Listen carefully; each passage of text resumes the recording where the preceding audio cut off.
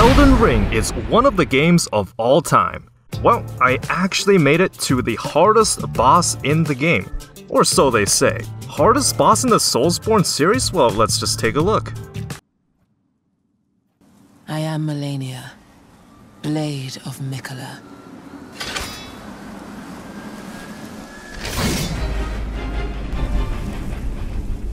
And I have never known defeat. Wait, why is there a dynamic intro? This wasn't in the trailer. Alright, let's go. Let me just do my summon real quick. Okay. Hold on, I'm gonna need you to chill.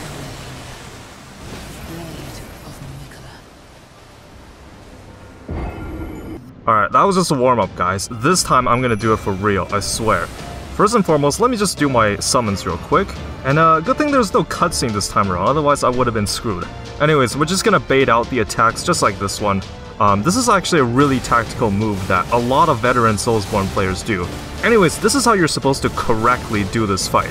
So first of all, you want to open up with the L2, follow that up with a decisive L2, and then, when the time is just right, you want to follow that up with an L2 and finally finish out the combo with L2. And did I mention L2?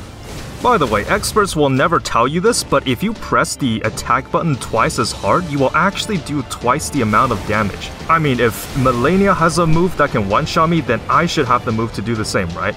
Anyways, we're gonna move on to the second phase now. So we're gonna rush in for some attacks. You'll see this very genius tactics where you rush in earlier before the Scarlet Rot fades away.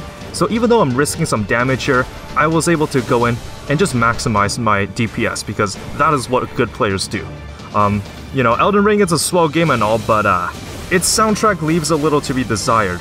It's atmospheric for sure, but it's kinda mid if you ask me. So it's a good thing that I brought my own. I've seen some people say they took like 4 hours to beat this boss, maybe even days. Well, I don't know what you're talking about. And also with that latest patch, I can totally imagine what was going on at From Software. Should we fix the stuttering on PC? Should we fix the fact that enemies are overpowered in the late game? Should we add ultra-wide screen support? Nah, we need to prioritize increasing the damage of Radon. That takes priority over everything else. And just like that, skill, okay? That is what I call out-skilled. And yeah, it's that easy. It took me like, what, 3 tries? And that is how you know someone is good at this game. What? What do you mean I'm maidenless? I mean, game's too easy, not my fault. Goddess of Rot? More like goddess of skill issue, you know what I'm saying?